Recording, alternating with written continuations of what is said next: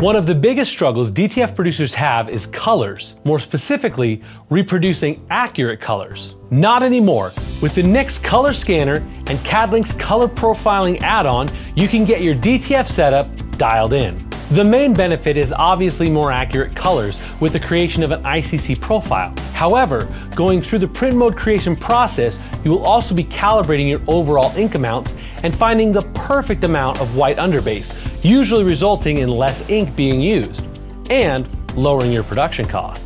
In my experience, most users are using way more ink than they need to, and I'll explain more about that as we go through this process. This video is meant to be a tutorial you can follow along with as you're dialing in your own setup. So settle in and let's get started. I'm performing this on our Mongoose 2 printer. However, this tutorial will work with most DTF printers, though some dialogues or options may vary. You will need to purchase the NICS color profiling add-on for CADLink from our website and a NICS color scanner. I will have links to both in the description. Make sure you set aside about 2 hours if this is your first time. Have your printer, oven, and heat press on, as each step requires you to print, powder, cure, and press the test prints onto a shirt. Speaking of the shirt, you'll want to create separate print modes for light or dark colored shirts. A white shirt will require very little white underbase. A black shirt requires a significant amount. For this tutorial, we're using a black shirt. If there is another color shirt that you print regularly, you should create a print mode and color profile for that color shirt. Open CADLink Digital Factory and go to the Devices menu and select Manage Print Modes. Once in the Print Mode Manager, use the Show Print Modes For drop-down list to select which device you'll be setting up the ICC profile for. Use the Queues Available drop-down list to start with a queue. In our case, there's only one. Go to Spectrophotometers and select NICS Pro and Mini. The remaining options of ink set, media category, manufacturer, and resolution can be used to narrow down the options. The search field can be used to find specific print modes. With the NICS selected, click on the Settings button. It'll be the button with the 3 dots to the right. At the top, you can install the Windows NICS driver by clicking the Install button. The installer will begin, and you'll be asked if you want to allow this app to make changes to your device. Click Yes. The installer dialog will lead you through the installation process. Once the driver is installed, you can proceed. You can set a time delay for the NICS, which is a delay between the scanning of each swatch in the reference chart you'll be printing out. The default is 3 seconds. You want to make sure there is time to move from swatch to swatch during the setup. Once you're done, click OK. Next, select a print mode from the list in the bottom half of the print mode dialog. It doesn't really matter which one you start with, as we will be configuring every setting in the print mode. Click the full print mode creation icon at the top of the print mode manager dialog. If you do not see these buttons, or they're grayed out, your NICS profiling add-on has not been installed properly. A dialog will appear to rename the print mode. You'll want to include the ink, film, and garment type you're setting this up for, so you can quickly pull this print mode up anytime you're printing a black shirt. Leave the Enable Advanced Screening box checked and click OK. If your printer has a separate white channel, Digital Factory will know this and will ask if you would like to set the maximum white ink. Select Yes and click Next. The maximum white ink wizard will open. Select the page size of your print bed, or in our case, there's just one available. You can select your own graphic to be used for the reference print, but I recommend selecting the recommended graphic as it covers most white use situations. Finally, set the size you would like to print the graphic. This will establish how many samples you'll have per page. I like to set my width to 2.75. This will give us 9 graphics on the page. Click Next. In this next dialog, you'll set your printer options. Depending on your printer, you may have more or less options. You must set your printer options at this point, as you will not be able to set them later on in the process. All future tests will be based on the resolutions and printer options you've set here. The default options can be used, or you can set them according to your unique situation. For the best overall results with our printer, we'll set the resolution to 720 by 1800 and we'll do 6-pass. Ink setup should be good with the defaults. However, some printers do have different ink orders, and if you notice when you print your test prints that the colors are totally out of whack, it's probably because your ink order has been set incorrectly. Bidirectional printing should be on, and speed, you want to set to high speed. Click Next. If your printer is capable of multiple dot sizes, you'll be shown a variable dot setup dialog. Here, you'll be able to select the size of the dots used as you print. As in the previous dialog, there's a recommended setting that will work for most printing situations, but you do have the option to select other combinations. We're going to go with the recommended setting. Below is the color ink levels on white charts.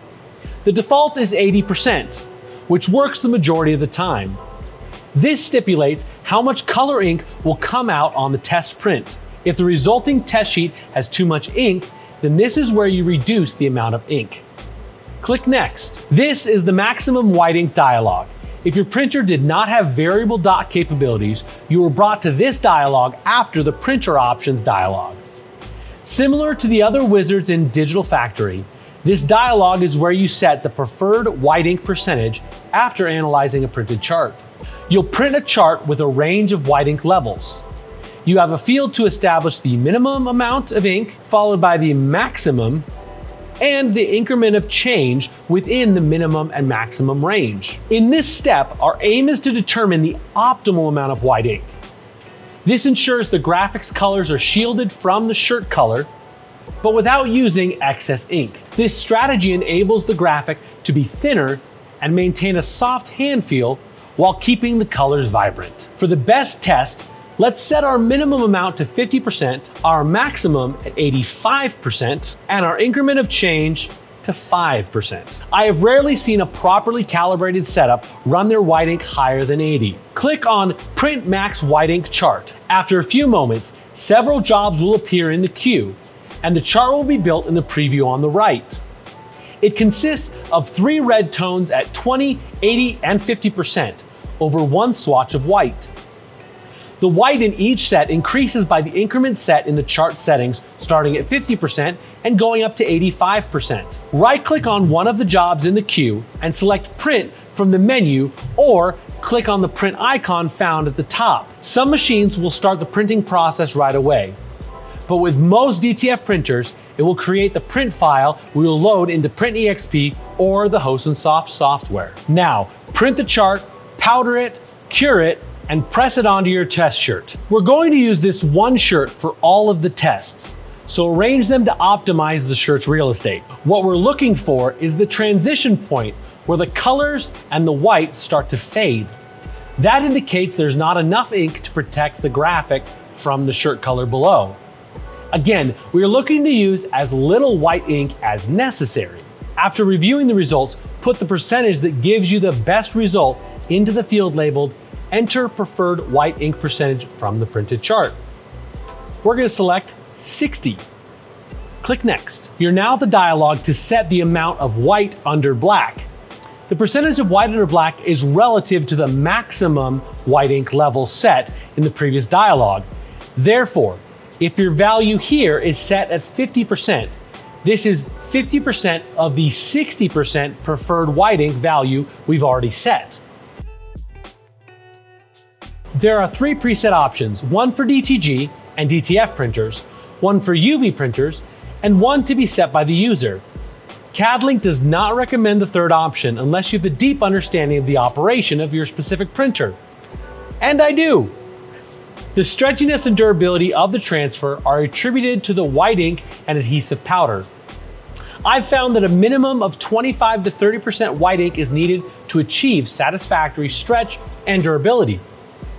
If, for example, I've set our white ink level at 60%, the percentage for the white ink under the black should be adjusted to around 40 to 50%. Click Finish. The Rough Ink Limits dialog now opens.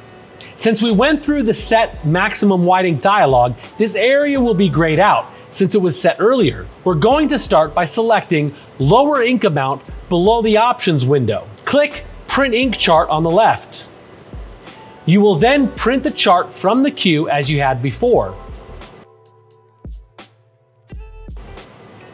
If flooding occurs, which is quite common and likely, select Flooding Use Lower than A1 Ink Chart. Now click Print Lower Ink Chart that appears on the right. The chart will load as jobs into the queue and you'll print these charts. What you're looking for in this step is nice even color, no banding or flooding, and clean lines around the numbers with no bleeding. Before you powder, cure, and press it, have an idea of which value you like the best, and then confirm once you've pressed it. Now what we're looking for with this chart is smooth, even colors, less graininess, nice, clean, sharp lines. See how grainy that stuff is and not vibrant. I'm liking 85 the best. Yeah, so the number's right there.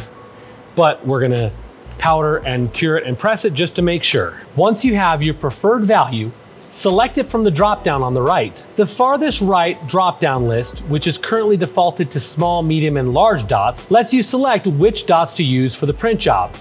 This option is only available on 2-bit printers, which have variable dot size capability. If the ink you're using has a thicker viscosity, you can use either one size of dots or a combination of dots, such as small and medium. This way you reduce the amount of ink hitting the media, avoiding flooding, bleeding, or banding. We suggest sticking with the default of small, medium, and large for this particular step. Click Next. This is the Fine Ink Limits dialog. You have an opportunity to adjust the fine ink limits if you are close to what you need, but can afford to tweak your settings a small amount. The small chart on the right will show, for information purposes only, the distribution of the dot sizes being used. This varies from machine to machine. The final step in the ink limiting process is to print out one more set of swatches. But before you do that, CADLink recommends setting your preferred max ink level between 280 and 360. In my experience, 280 is way too low. I like to set my max ink at 320 or 340. Now go ahead and click Print Ink Chart on the left and print from the queue. This will print charts from A1 to A7 if you've selected A1 in the previous dialog, or in my case, 73 to 85 because I had flooding. Here you can look for any banding, coalescence, bleeding, and see if the colors still look reasonable. The top part of the ink chart should have rich and uniform ink with good saturation. The bottom part of the ink chart with the numbers should be clear with little to no bleed. This one can technically be assessed without pressing, but I like to keep things consistent. Still digging 85. Once I've decided on my preferred value, I'll put it in and click Next. We are now at the final ink test. Print the job from the queue as previously done throughout this demonstration. The colors likely won't be accurate. That will be dealt with shortly. We're simply looking for good, even ink coverage that is not flooding, bleeding, banding, or coalescing. Many times I've done this and the black gradient hasn't shown up on the print, but it did not adversely affect my final results. If there are any issues, select Print is bad and go back and adjust some of the settings. If you notice flooding is happening, maybe reduce the overall max ink level. Select Print is good and click Next. You're taken to the Measurements Chart Calibration dialog. From here, you'll print the swatch chart for scanning. Click Print Chart. The chart will show up as a job in the queue. You can then print the chart, powder it, cure it, and press it on the t-shirt. You can go back to the full print mode creation wizard and in the Measuring Charts Calibration dialog, start scanning the swatches. Position the shirt within reach of the computer connected to the NICS device. When you're ready to start scanning, click the Start button found in the chart measurement area. You should have a reasonable amount of time to position the NICS sensor on each swatch. The computer will beep after each scan of the swatch, prompting you to move to the next swatch.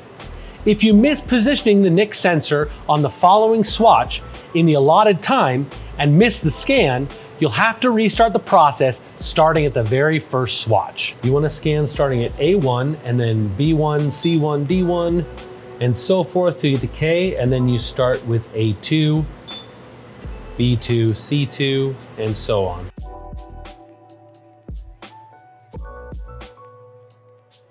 Once the scanning is complete, click Next and you'll now be in the Calibration Curves dialog. The values in this dialog will be set according to the information that has been gathered through the scanning process. You can't tweak the calibration values as they are for information only. CADLink normally recommends using the color logic setting found in the Calibration's Curves Creation drop-down list at the top. Click Next. This is where you will measure the ICC charts. Click Print Charts as you have before. Print it, powder it, cure it, and press it on the test shirt. Now use the NIC sensor to measure each color swatch. Use the same process you used when scanning the chart for calibration. Make sure no one bothers you while you're doing this. Like before, if you miss one of the scans, you will have to start over from the beginning.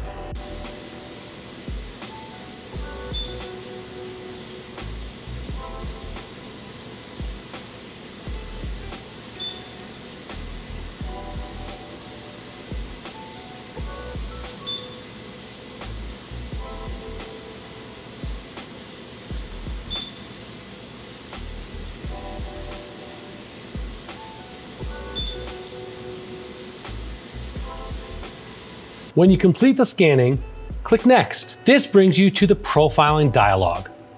Go to the Profile Calculation Settings dropdown at the top and choose the type of printing process you'll be using. In our case, we're using DTF or direct to film. You can tweak the settings for the desired maximum and minimum ink. If you find there is too much ink in your output, you can reduce the total max ink coming from your color ink to avoid bleeding and flooding. The minimum makes sure there is a limit to the amount of ink restriction to ensure a level of quality to your prints. The safe black is controlled by preset values in Digital Factory to give you the best results. It's best to have this selected for most cases. In custom black, you can use the slider to set the GCR or gray component replacement amount. This is how the grays are handled in the image. The initial start of the gradient will be created using the combinations of other inks mixing to create the gray. Then, depending on the setting, the substitution of black for the gray component begins. The black start sets when the actual black ink starts to be used in a gray gradient. The black width sets how far into the gradient the black is used as a replacement. The black point calculation and gamut is created from the previous scanning done by the NIC sensor. Click Next. The progress bar will appear if the profile needs to be rebuilt based on your settings. In the next dialog, you set the default profile you would like to use. We recommend using the profile sRGB plus ISO coded, which is closest to industry standard for color matching. The CADLink wide profile will give you brighter colors, but will be less accurate. Each profile set at the top will then apply input profiles for vector and image input profiles for RGB, LAB, and CMYK values. Based on this information, the output profile is created. Well-designed image artwork will have profiles which Digital Factory will use instead of what is set here. This way, the image will output to the original specifications of the designer. It's recommended to have Apply ICC to Grayscale selected. If selected, CMYK will be used to create grayscales. If this is not selected, grayscale will print with just black without using cyan, magenta, or yellow, and will not look dark enough in most cases.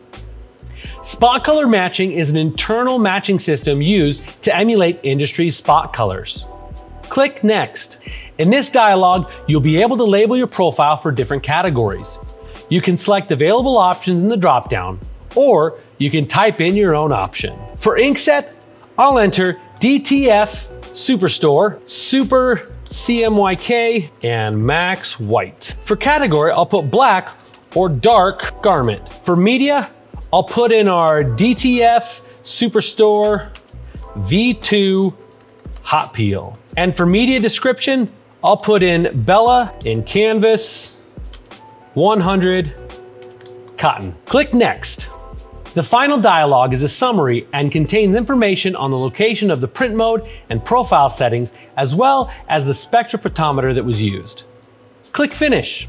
After the completion of the profile, they will become an active print mode and can be accessed from the print mode drop-down list on the Job tab. That's it. You've calibrated your printer, ink, and film for accurate results on a black shirt. Do this process again for a white shirt, as the white ink levels will be significantly reduced, and any other shirt color you print on a regular basis. You now have the confidence your results will be consistent. Be careful though, as some customers' computer screen colors may be off. We still suggest printing a color swatch shirt so your customers could pick specific colors if the results aren't what they were expecting. Thanks for watching, and don't forget to subscribe to the channel so you don't miss out on more expert DTF content.